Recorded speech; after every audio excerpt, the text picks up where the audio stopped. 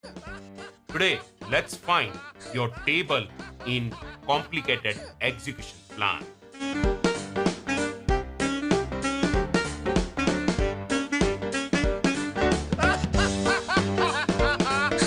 Hi there, this is Pinal Dave and I welcome all of you to this another episode of SQL in the 60 second.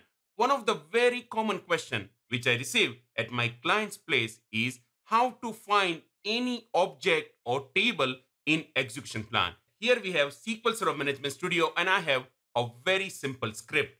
First, select the script and enable execution plan by clicking over here. Now click on execute and it will bring execution plan in a moment. Once the execution plan is here, you can right click and click on find node. When you click on find node, it will bring up the pop-up on top right corner. Here you have various options. Select tables and over here select contains. Now provide the name of your tables. For example, I'm going to type order lines and now click on this arrow over here. First, it will go to select and right next to that, it will go to merge join.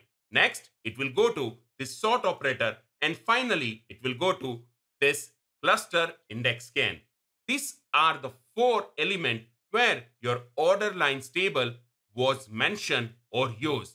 It is very easy to figure out where your object or table used in execution plan by using this simple method.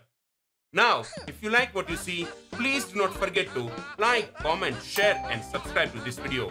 I have one more thing to share with you, but that right after the outro.